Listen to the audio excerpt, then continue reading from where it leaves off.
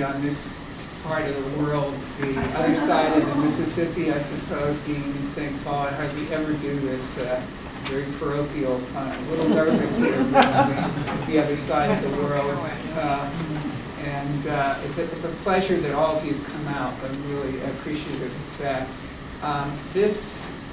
I'm going to just talk about the book I just wrote, and I'm going to try to make some sense of what I did to you. I'm going to give you the plan for the book and what I think are some of the conclusions that one can reach based on what I did. And I'd like to say from the start that the book is a book, as you'll see, of case studies. And my main purpose was to tell stories about companies who were similar in many respects and might be considered competitors. Sometimes, in a lot of instances, I was telling stories about venture capital, which is private equity, which is not what we ordinarily think of as a company. We think of them in a slightly different category. I think mostly when we think about companies, we think about publicly traded companies. But I have some stories about them. So my aim was to tell these stories, to create cases that I could use in my teaching, that others could use in their teaching, and to bring us up to date on these stories. And I don't reach a lot of big picture conclusions in the book, nor do I use very much academic jargon of any kind. To probably the dismay of my colleagues if they would read it, but it's very journalistic in nature, so I do recommend, if you're just interested in these companies and what's happened with them and where they've gone, I've dug up a lot of interesting parts of their stories. So I'd love you all to buy it. It's on Amazon or use it in your courses. Okay. So what was my motivation? This is a little bit of a retrospective motivation. So in 2006, two books appeared with contradictory theses, if you will, about the world. There was one book, and they were both very important landmark publications. One book by Edson and Winston, which was called Green to Gold, and the argument was that there was lots of money to be made if companies became more sustainable. And they said, yes, there are obstacles, and they listed on one page in the book, and they developed some of the important obstacles, misunderstanding markets and customers, companies expecting a price premium when they sold something that was sustainable, the inertia within the companies, their inability to move in this direction, that their claims were outpacing actually what they were doing, and that posed a threat to them as well, because people would discover that what they were doing was not exactly what they were claiming that they were doing, and an inability for them to tell the story. But they were of the strong opinion that all of these obstacles could be overcome, and in the end, there was no real problem. David Vogel, who teaches at University of California, Berkeley, at the Haas School, who wrote the foreword to my book. It's a brilliant foreword. It might be even more brilliant than the book itself. And he wrote another book called The Market for Virtue, and he disputed basically these claims. And he said that the marketplace itself as a motivating force which would introduce more sustainable practices on the part of businesses. In other words, the attraction for profits and financial gain was very limited in its capacity to do this. And he was, just as I'm trained actually originally as a political scientist, he's trained as a political scientist, and his argument, not surprisingly, was that without government regulation, none of this will occur, none of it will take place. And you need a lot more than just the motivation of profit to bring about more sustainable practices on the part of businesses. You need the strong, forceful, consistent hand of the government to make it happen.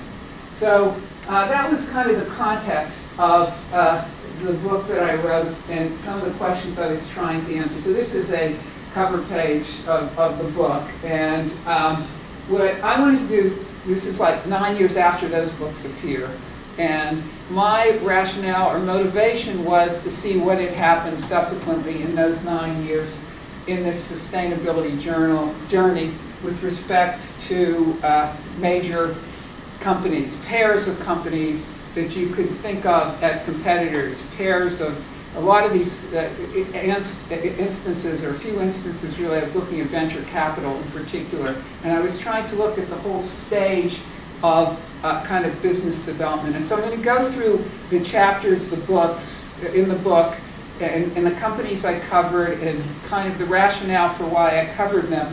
And then I'm going to, in the end, give you a few conclusions that really aren't in the book directly, as I've thought about this. Okay, so here, the way I organize the book is I organize it in terms of what I would call stages in the sustainable journey. So in the first 5 chapters are about fuel, and the last 3 chapters are about food. And there is a rationale for why I organized it in that fashion. With regard to this journey, the way I was thinking about the journey was kind of like the funding of startups all the way up to companies becoming mainstream and delivering sustainable products, or at least alleging to deliver sustainable products. Mainstream companies like a Whole Foods, for example, or even a Walmart. My last case study is Whole Foods and Walmart, which are contesting the supermarket to the market for sustainability. And one of the things I did discover actually is that Walmart is delivering to all of us a high number of organic food options, surprisingly much lower prices than Whole Foods. Now, probably, if you walk into a Walmart, you wouldn't be aware of that, but there's kind of I call that chapter convergent capitalism. That there's a consensus capitalism that all companies today have to make some kind of effort in this direction. But I start with startups. I'm very interested in startups, innovation, and I wanted to look at clean energy. I call it clean energy in the book, and subsequently I think I should have titled this, and I've just written an article actually for California Management Review. It's being reviewed, so California Management Journal, so it hasn't been accepted yet, but I refer to it now as cleaner energy, and I think that's a more appropriate term than clean energy, because there's no such thing as clean energy. So you'll excuse my use of that phrase throughout this. So initially, there's in like the stage of the journey, and this is occurring simultaneously, right now, but initially in the stage of the journey, you're getting startups that are being funded. They're experimenting with new concepts, and I'm going to focus a lot on this today. And in this startup stage, it's very, very competitive. It's very brutal. Very few of these firms actually survive, and many of them are going to fail completely. And I'll show you that as I go through this. So my case comparisons, the organizations on which I focus. There's a chapter on private equity venture capital funding of cleaner energy. And the biggest 2 funders, according to the sources that I was using, are Khosla Ventures and KPCB. You may or may not be familiar with these 2 venture capital companies. KPCB has been in the news a lot lately because of a particular issue having to do with an employee. But and Khosla Ventures was actually started by a KPCB ex-employee at KPCB. He was one of the founders of. His name is Khosla, and he was one of the founders of Sun Microsystems. And the other major corporate venture capital, which is slightly different than private equity venture capital. Private equity venture capital involves institutions, endowments, wealthy individuals handing over their money to venture capitalists to fund startups. They take on an ownership interest, and they become heavily involved in the management. KPCB is one of the most illustrious legendary venture capitalists in the United States. They funded companies like Amazon, other companies that we all know about today that have become very, very famous. And and corporate venture capital is slightly different. It has different motivations. Oftentimes it's just because corporations, the way the corporation can do innovation, it can learn about new technologies. There's a little bit less pressure in corporate venture capital because the motives for becoming involved in it are much more mixed. There's a little bit less pressure for them to succeed, to have the big wins. All of venture capital in general has very few wins. Nobody actually has seen a good statistic on this, but we might think that of 100 investments they make in startups, only one will succeed, and that will justify all the other 100. Maybe 9 or 10 will 9 or 10 will not lose money, but there are many, many losses in comparison to gains. And the two major ways that private equity venture capital is looking for making money is if there's an IPO, so that the firm goes public and is offered on the stock market. That's a major way for them to close out one of these investments in a successful way. And the other major way is if the company is acquired by another major company. So in either case, there's a big infusion of cash to both the venture capitalists, which captures 20% of that, into their investors who capture the rest. They capture about 2% for any company in the interim that they're managing. The corporate venture capital has slightly different motivation, and the two companies I looked at intensively were Intel Capital and Google Ventures. Again, the justification being is that they, according to the database that I was using, they are the heaviest investors in cleaner energy of any corporate venture capital that's out there. Intel has a long history in this area. Google is more recent and used slightly different criteria in making its investments. They actually created an algorithm. They tried to do it in a much more systematic way. So that was the beginning. So I'm following these stages in the sustainable journey. So I start with funding, and then I look at business model testing. So I take some of the firms that have been funded. I took some solar firms and some electric car companies, and I compared their efforts in the early stage. This is after all of these companies actually had IPOs, except for Better Place. Better Place, which is an Israeli, basically an electric car startup space. Better Place, they never got funding, but it never actually had an IPO, but it received from venture capitalists almost $1 billion in funding before it failed. So think about that, the amount of money that went into this company before it failed. So in this early stage, the companies are trying to build their businesses. They struggle. Some continue on. Some succeed beyond expectation, and some fail. So the solar companies I looked at, First Solar is an American company. It's funded, actually heavily started by the Walton family. It's another interesting connection between Walmart. I told you there's lots of interesting facts that I picked up in doing this work. And Suntech is a Chinese company, and at one time it was the largest Chinese company in solar energy. Chinese companies, both in wind and solar, grew enormous in size and revenue businesses very, very quickly. And my criticism of them would be that they entered this space before the technology was mature, with less mature technologies, and as a consequence, they drove out a lot of more interesting companies. And when the European subsidies went away, because a lot of their efforts were directed towards selling in Europe, the European subsidies went away. Many of these Chinese companies were very hard hit and experienced huge difficulties, including the one I looked at, Suntech, which was one time was the largest of these Chinese companies, and basically also went bankrupt, but was saved by the city where it is located because there were 10,000 jobs involved. It's harder, I would say, for Chinese companies to go bankrupt than U.S. companies or Israeli companies. I mean, Better Place could have been saved by the Israeli government, which decided not to, which I think is also very, very interesting. And Tesla, of all the companies I looked at, Tesla is probably the most successful. Now, we could also have a very long discussion about whether Tesla is really sustainable. I mean, if you think of sustainability as resting on 3 legs, you know, it's not only good for the environment, but there's also a social component to it. I'm sure that probably no one in the audience here is of the social class that can easily afford a Tesla. So I think that that part of the Tesla story can be questioned, certainly. But as a success on Wall Street, I mean, even I can show you with regard to their bottom line, even though they're not making a profit, the main reason they're not making a profit, their gross margins are very, very high. the reason why they're not making, their net margins are negative is because they're pouring so much money into R&D.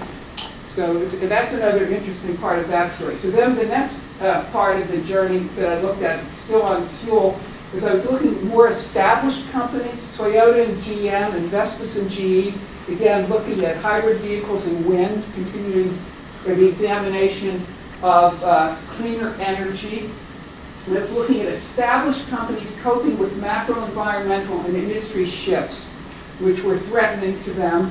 And so what I saw in both these instances of these companies were these firms were discovering new obstacles as they went along to their initial successes. So an example of the new obstacles would be, and all these companies really face this, the anticipation was, these obstacles were amazing environment, but the anticipation clearly was, for example, when the venture capitalists and these companies started, was that the price of petroleum was going to go in that direction rather than in that direction. There was a very large anticipation and expectation that the U.S. would pass some kind of carbon control legislation, which never took place. There was very little anticipation that we would have a huge financial crisis in 2000 and 2008. All of these things hurt the development of these companies. So I looked at hybrid vehicles and I looked at Vestas and GE in the wind space. GE's holdings in wind, another kind of little factoid that I think is very fascinating. GE bought Enron's old, that's how GE got into the wind business. These are Enron's old wind holdings. And GE is a major player in wind. And at one point in time, I don't think their revenue is at this level right now, but at one point in time, they were earning like $6 to $7 billion in revenue out of their wind, investments per year, which is not insignificant when we think about that's a Fortune 500 company in and of itself. Vestas is a Danish company, the oldest, most well-established, dedicated completely to wind. And here the macro forces, and I'll show you an example of this. The wind energy in particular is heavily affected by the granting and the taking away of subsidies. And especially in the United States. And you can never be assured that the subsidies are there. And I'll show you a graph later on, a chart, which shows wind investment goes like this, and it follows pretty much the way subsidies go in the United States. And that's a very, very hard way to conduct business for any company. Another issue with wind, particularly in Europe, and particularly in Denmark, which is heavily dependent upon wind right now. I think it's something like 25%, 35% of its power is wind generated. They've just run out of land space for good wind. And that's a problem in general. And offshore is much more challenging than onshore wind. Now, that problem also really exists, and I think people are not generally aware of this, that problem also exists in the United States, because usually the best sites for wind are the ones that are first cultivated or planted, if you want to use a strange type of analogy. And so the sites that we're using now to develop wind energy are not the absolute best sites from the perspective, there are really a couple perspectives, but how much wind is on the site, and also the ability to actually obtain rights to use that site for wind generation. So as a consequence, there's this the technology has to get better as the availability of the sites go down, and the technology has to improve. Now, Vestas has gone through incredibly difficult financial times as well. They are, in terms of their technology, they're the most advanced company, I would say, in the world, early pioneers in the area of wind technology. But again, Chinese companies, dozens of them started to cover China. China has built a tremendous amount of wind generation, a lot of it not connected, at least initially. I think they've tried more because it surrounds China. It's not near, it's the same problem we have in Minnesota, or the same problem you have everywhere in the United States. It's not near where the power is needed. And so you have to build transmission, which is oftentimes a cost which is not connected to wind. So these are some of the issues coping with macro environment and industry shifts in companies that are more mature and established. Then I switched to food. Now, I think there's a rationale for my switching to food, besides the fact that I was interested in both areas from clean energy, because I think in general, in terms of moving towards the mainstream, I think that healthier food is more advanced and more closer to the mainstream than cleaner energy. There are a lot of indicators, but I think there have been shifts. There's been shifts in the United States with regard to healthier food. It's still at the margin, but I think there are shifts going on, and it's more significant than the shifts towards cleaner energy. And of course, you can say that there's some obvious reasons, because healthier food affects people's bodies. It's more immediate. It's closer to what we care about. And cleaner energy seems more distant in the sense that we're doing it for the purposes of future generations. But in any case, so I looked at 3 pairs of companies in the food industry, the food value chain. And with regard to food, I looked at issues. So I looked at General Mills and Kellogg's and Pepsi and Coke. And these are all established companies where if you look at the kind of critique that they've been under, it's been a constant critique of them making us more obese. And the obesity problem in the United States is totally out of control. When roughly 33% of Americans are overweight, 33% of Americans are obese. Obese, not overweight. So 67% of Americans, roughly, are either overweight or obese. But that doesn't leave many people left, because we're also talking about the babies. I don't know how they weigh babies exactly, but I mean, and one of the most amazing factoids, again, that I came across in doing this, there was a study done in about 2002 by an international agency, which says of the roughly 7 billion people in the world today, 1.2 billion are undernourished and 1.2 billion are overweight or obese. It's exactly the same number. So these two companies, these two sets of companies, so when I talk about General Mills and Kellogg's, I'm really talking about sugary cereals. And when I talk about Pepsi and Coke, I'm talking about carbonated soft drinks, which are also made with massive amounts of corn syrup.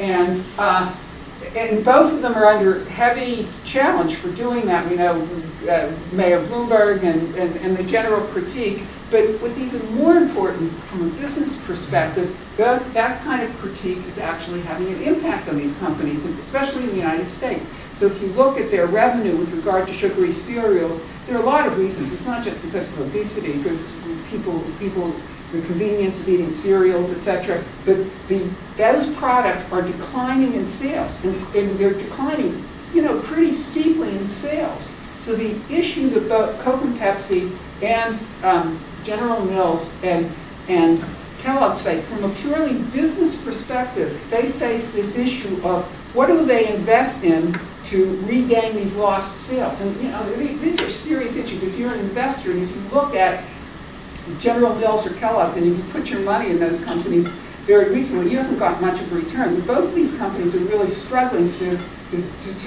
make decisions about their future. So the question could be, should they invest more in advertising to hook young kids on sugary cereals? That's one option. Or should they invest in, quote, and again, I think I shouldn't call this healthy foods, but healthier foods.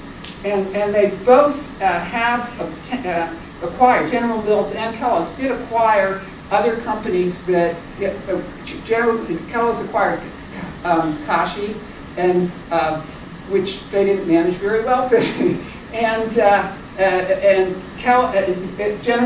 Kellogg's acquired Kashi, and General Mills had made a variety of Cascadian farms, and they made recently another acquisition in this particular area. But then there's this question about the corporate, where are they going to put their money, where are they going to invest their identity, their corporate resources into the future? Which side of the business is going to get more of the investment? So that's kind of the question I was dealing with here. And of course, there's all this issue of advertising too, which is, there's been incredible amounts of suits filed against both General Mills and Kellogg's for false advertising and making false claims, both about their sugary cereals not being bad for your health, and about the health claims about their so-called healthier options, their healthier choices, really living up to the claims that they're making for them. And so if you, so the next group of companies, and this is the last two cases I looked at, and this was the mainstream, moving it to the mainstream. So I was looking at, in this case, and I know some of you may make this one sounds a little bit odd, but it is a little bit odd. But I was looking at companies that are devoted entirely to what I would say is a sustainable goal as opposed to being more diversified. So the parallel that I was drawing here is, this is when I think I'll get frowns from everyone in this room, but I put Monsanto, if you believe the claims that Monsanto is making, we're going to feed the planet, etc., with GMO seeds, and Monsanto itself is retreating a little bit from GMOs to more towards precision agriculture, turbocharged modifications of seeds, and so on. So Monsanto and DuPont is a diversified company. That's not all they do, but DuPont is actually, if you look at revenue, DuPont in the GMO area space, GMO seed area, agricultural productivity area, if you look at actual revenue, DuPont and Monsanto are exactly the same. The only difference, they're both in Syngenta, they're all about $14 billion companies in terms of annual revenue. And if you look, the reason why DuPont is not put in that category is it's a diversified company and it has another roughly $13 billion revenue in a whole host of other businesses. And if you actually go to the DuPont website, and I developed a lot of respect for DuPont after doing this, because DuPont really, in every business that it's in, is trying at least to shift to something that's more sustainable, whether it's cleaner energy. They're also involved in cleaner energy. They have biofuels. They're heavily involved in biofuels, biofuel plants, etc. And but they're more diversified than Monsanto. And the same kind of parallel I was trying to draw between Walmart, which sells everything to everybody throughout the world, versus Whole Foods, which is trying to capture that, it's mission-based, capturing the healthier food part of the business. Now, if you want to really read all the exciting dirt in my chapter, and you don't already know it, there's a lot of exciting dirt about Whole Foods that you can find out by reading my book. And I lost a lot of respect for Whole Foods. I must admit I would still shop in Whole Foods. The way they grew, the way they threw, a lot of co-ops were destroyed by their coming into businesses. They were an aggressive acquirer. The CEOs' political and social views are not ones that I share. They are equally as bad towards unions. They've busted as many unions as Walmart has busted. You can go on and on. I was once at a conference, and I started going on and on about Whole Foods, and somebody was so disgusted, she just walked out. I just left the person because she was so dedicated to Whole Foods. She thought I was some kind of, Rush Limbaugh figure. She was not American, from the United States. But I think it's very important for us to look at all of these claims extremely carefully. And if you look at Walmart, I cannot excuse their labor policies. I don't think anybody can excuse their labor policies. With regard to the environment, their efforts to clean up their supply chain, and they really made, and this is one important issue, difference between Walmart and Whole Foods. Whole Foods has no goals with regard to reducing its carbon emissions. Walmart has goals. They're a big user of cleaner energy in their facilities, and they failed, and I think that's true. They tried to clean up their supply chain in China. What they discovered is that, if you think about the world's GDP, and you can check me on these figures, and I think maybe making this one up, but something like 25% of the world's GDP is really passing through Walmart. It's a huge amount of the world's GDP. So the issue with Walmart is when they went and tried to clean up their supply chain and went into China, they said, okay, supplier, here's our criteria, here's what you have to do. But the problem was that supplier had 20 other suppliers, and they had 20 other suppliers. So they couldn't really get the whole supply chain under control. And even their suppliers, they give different signals. They said, we want you to lower costs, we want you to reduce your energy use. For the supplier to reduce their energy use, they have to make an investment, they can't lower their costs. So there's a lot of evasion upon the part of the suppliers. But as Walmart does, it uses quantitative goal setting for all of its businesses, and they really made an effort. They're still making efforts with regard to they're less ambitious, but efforts with regard to their suppliers in the U.S. And remember, 25%, they have the largest grocery share in the United States. 25% of all groceries that are sold in the United States are sold by Walmart. That means that every food company in the United States, that approximately 25% of their sales are to Walmart. That is a huge leverage that Walmart has. Walmart could be a better regulator than the federal government in most respects. And so their efforts, I think, are very important. And if you actually look at Walmart, they're selling huge amounts of organic products, and they're selling it at about a third of the price, similar products, as Whole Foods sells these products. People I don't think are quite aware that the problem with creating a supply chain of that magnitude for organic is if we wanted to make it, if you wanted to say 70 or 60% of, I don't know the exact number, but a high percentage of their products are actually organic. It's impossible because the supply chain doesn't exist right now in the United States. And that's a whole question. Do we want to create an industrial scale supply chain for organics? And do we want Walmart to be behind this? So that was the last part I did with regard to food. This is the last cases in the book. So conceptually, this is where I've been struggling. There is an introductory chapter where I do talk about the evolutionary journey, but conceptually I think that the book is incredibly weak, and it's not my effort to really examine this conceptually. I wanted to get the data at more. I was being more of a journalist. I'm not a journalist, but I was picking up the facts as I saw them. So what I would say, some overall conclusions is that within all these companies, with all these organizations, even the private venture equity, the sustainable investments that they're making are competing with other strategic initiatives that they're making. They face many obstacles. They have to get internal support. A company like General Mills, the organizational politics, I think they have to be incredible about those who say, sustainable. The others say, defend our existing business. That kind of struggle, I think, is huge in all these companies. There's external factors that none of these companies can really control, and I've given you a list of some of them, the costs of energy, government, changes in technology, and so on. And I think that a secret that I also teach strategy, and I think as a little secret that all of you should know is that any kind of strategic initiative that a company takes, there are a lot of them, like they can change the pricing policies, they can change their product mix, they can go global, they can do mergers. Any of these initiatives that they take involve risk, and they often fail. Now, so sustainability is really not that different. Sometimes it pays, sometimes it doesn't pay.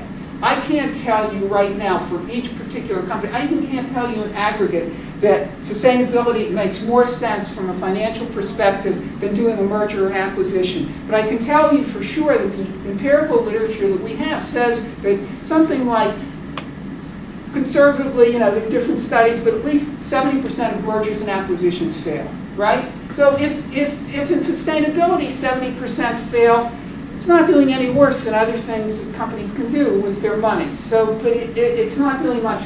I don't think there's evidence to say it's doing much better. And so it's not really privilege. If you are running a public company, or even if you're running a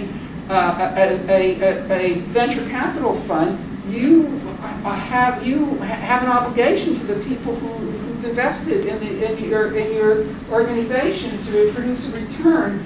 And in the end, fortunately, unfortunately, there are people who are running these companies. They make declarations. I think they're sincere declarations that they are committed to this. But they're conflicting constraints on the people who are making these decisions, and it's not sustainability is not really privileged, though our morals would suggest it should be, right? And that goes back to this whole issue of maybe government should be more involved. Government has to be involved, but government regulation is oftentimes so poorly carried out. I mean, this morning, I do this almost every morning. I do my little rants about, the efficiency, miles per gallon efficiency of your automobiles. The government, all of that's false when you buy an automobile, because it's the car. I have a hybrid, so I know this hybrid. The only way that those numbers can be honest is if you're driving 55 miles per hour, no traffic, perfect weather, right? Then you're going to get the amount of miles the government says. But how many people? I certainly don't drive that way. And I live in Minnesota, so the weather is never perfect, right? So I'm getting about 75% of what the advertised miles per gallon are on my automobile. I wouldn't be aware of it if I didn't have a hybrid which tells me. So the government regulation, even if something as simple, an informational regulation such as giving us miles per gallon, is totally flawed. It's not that I'm anti-government. I'm really for government. I'm for good government. Good government intervention is very hard, of course, in this environment, political environment, to get that kind of good regulation. And so my argument here is that if we rely on markets, there's a selection process in markets. And it's a brutal selection process.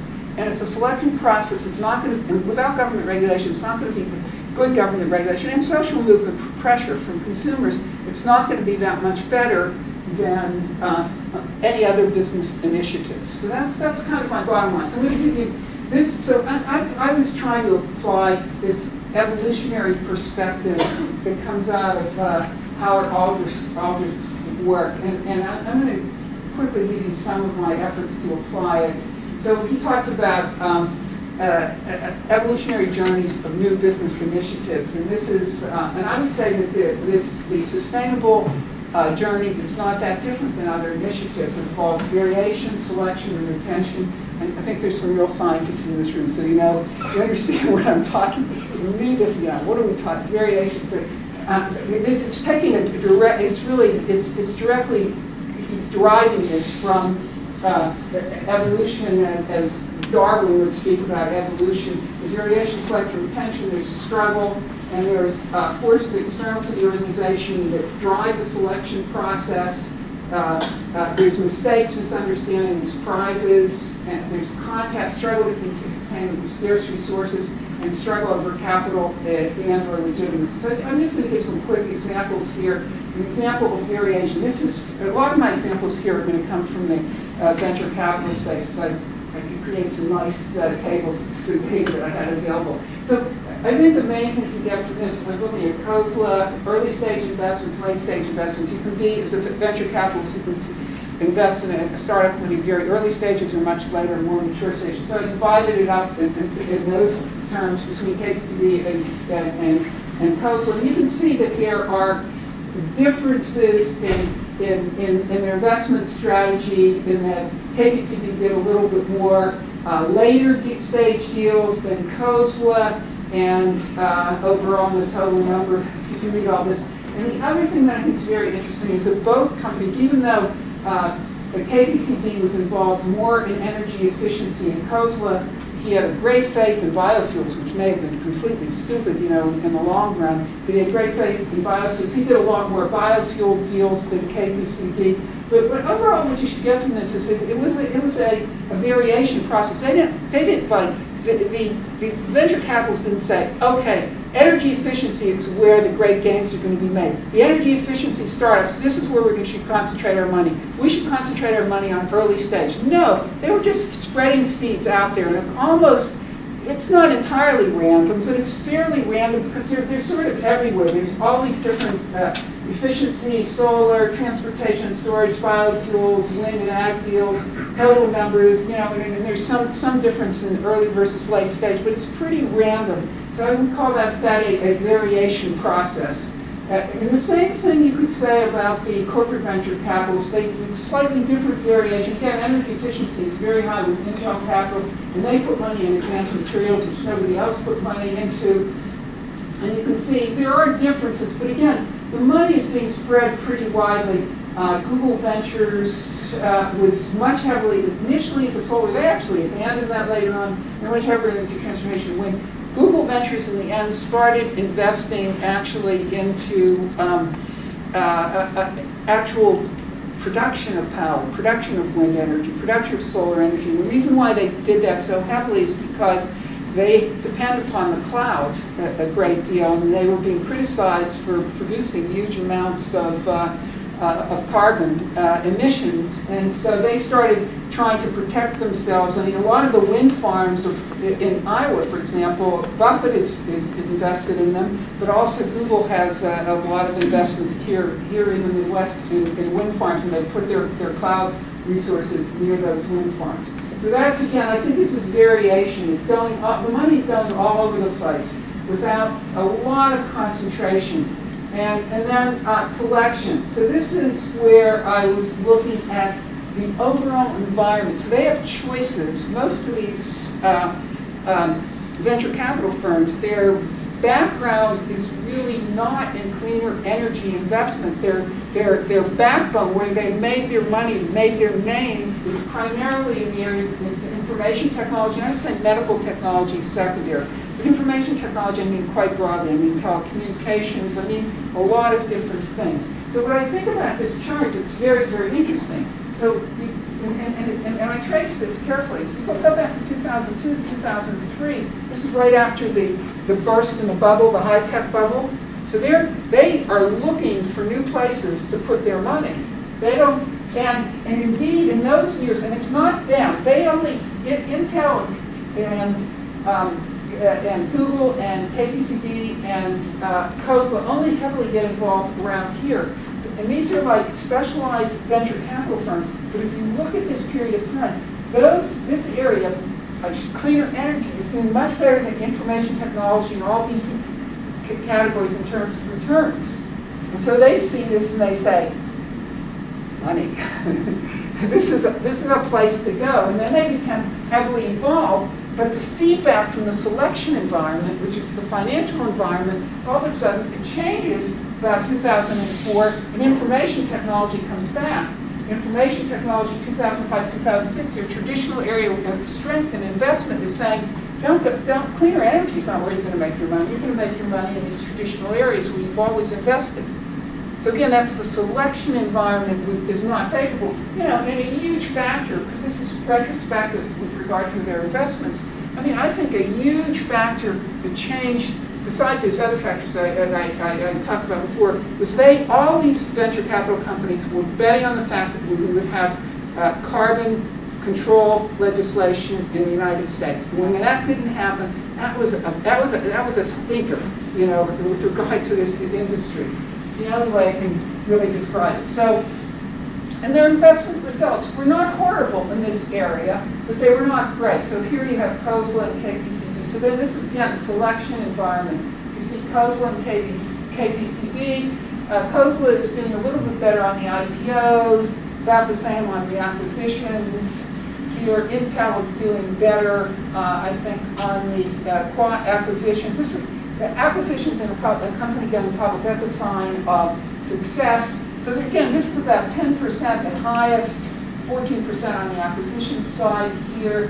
The bankruptcy and out of businesses are less, but there are a lot of companies in general now in the venture capital space that are in limbo. This is unprecedented. I don't know if any of you have been following this, but there's a category of company now called unicorn. Well, what unicorn essentially is a company that has been funded by venture capital over time, and they can't go IPO because they're not going to get perhaps from the stock market, the full valuation of the company. So people keep investing way beyond the typical. In the past, the venture capitalists gives you 10 years to invest.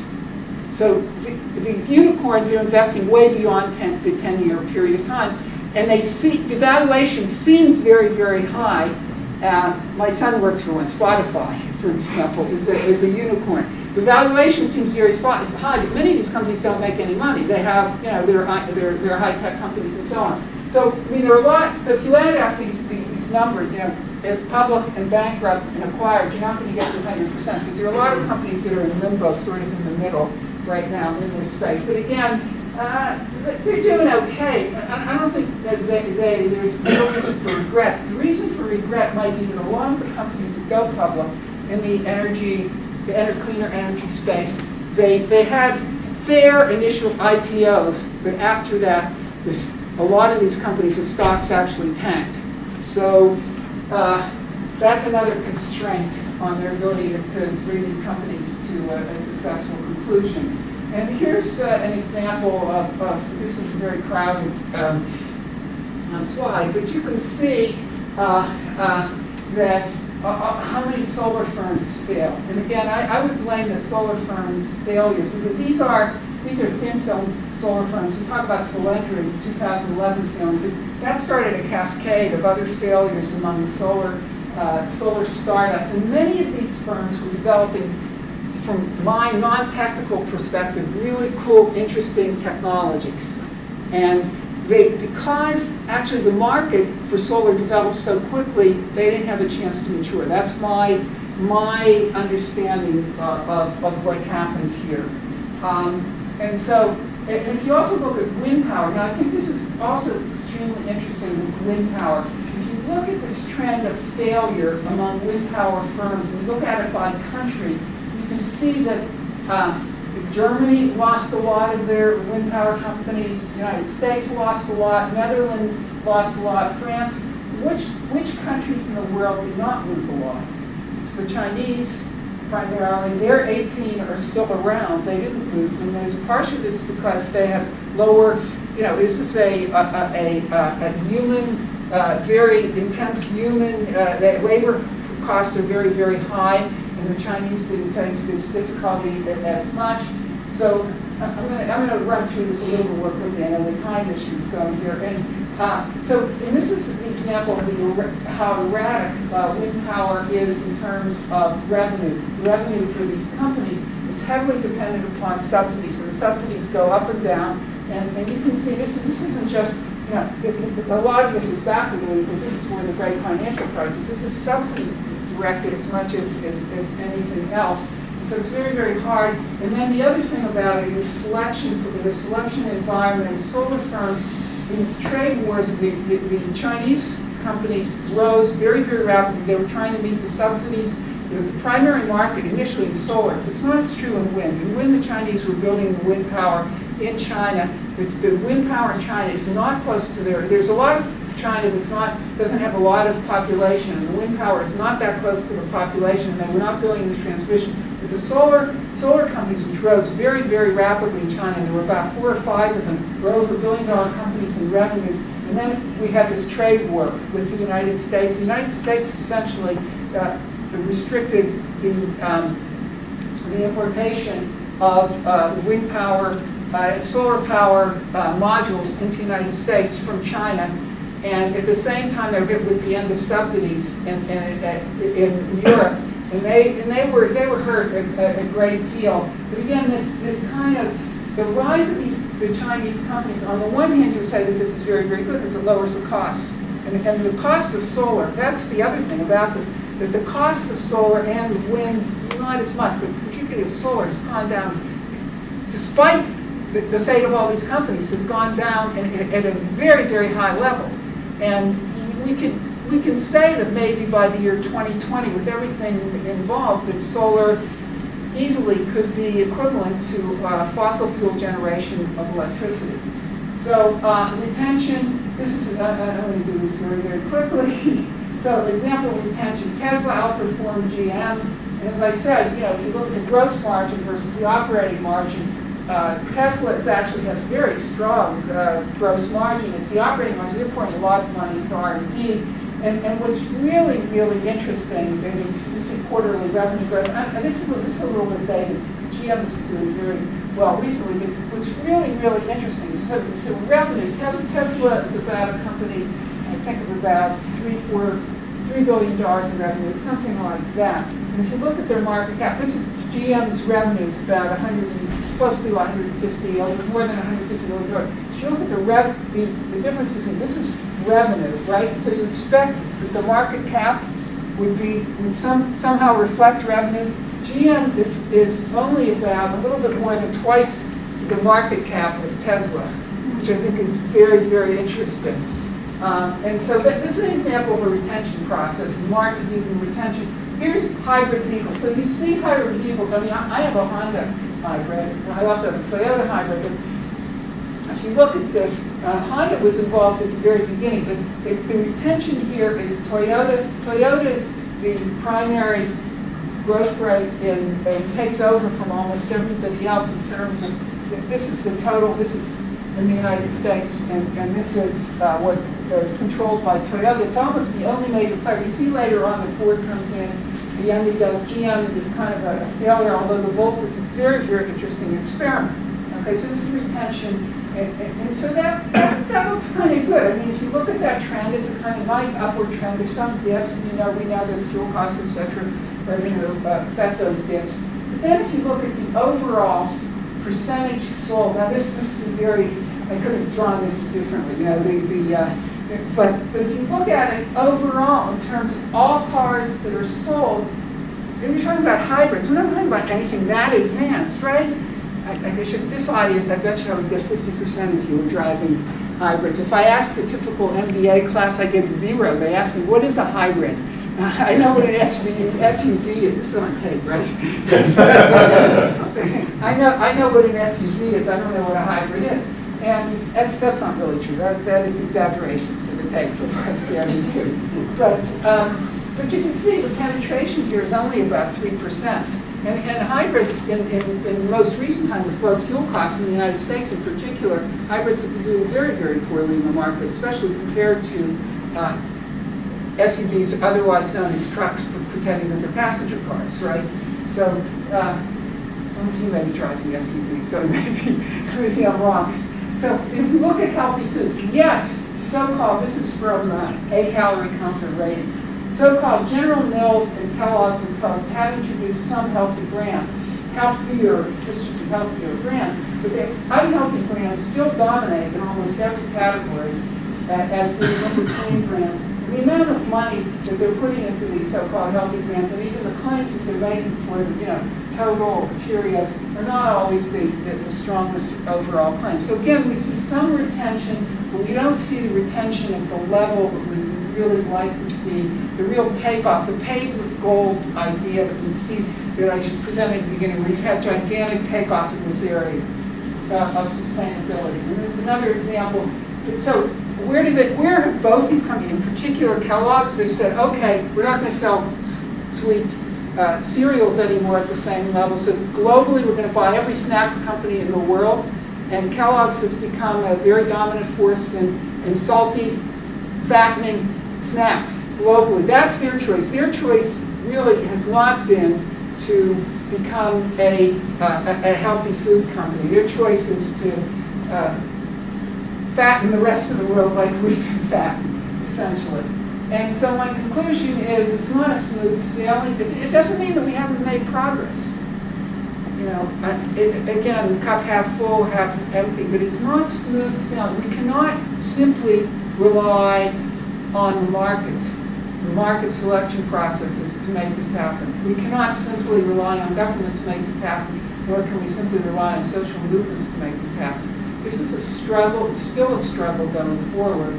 And that's what I mean by the fitness landscape. The fitness landscape really consists of social movements, governments, and markets. And they select out, and some things are retained. There's variation, selection, retention. Some things are retained. And the selection process is not a smooth one, but we are making some progress despite all this. And there's a lot of chance, time, and random mix and political institutional biases. So I welcome any questions. I took up probably more time than I allowed for questions.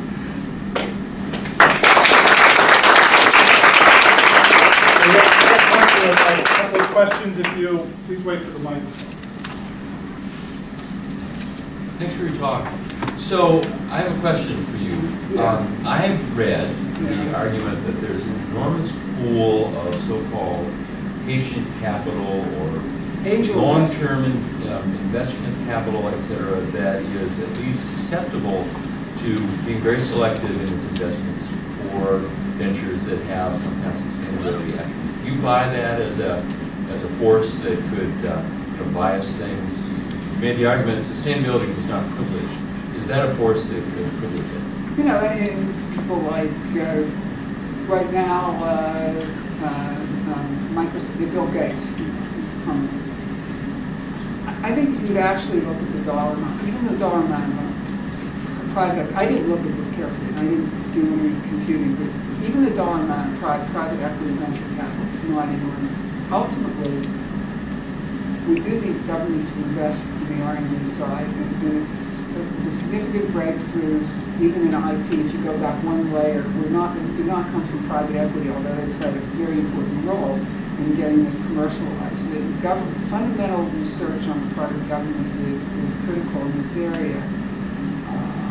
That's my short answer. It can certainly help, but I don't think it's going to be the magnitude. You know, again, I mentioned the Walton family. The Walton family invested. They reaped a very nice gain from their investments in solar power.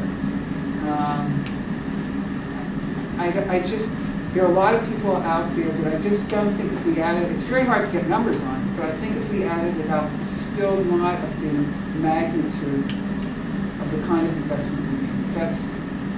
That's an opinion. That is not really backed by much. Thanks. Yeah. Time for one more.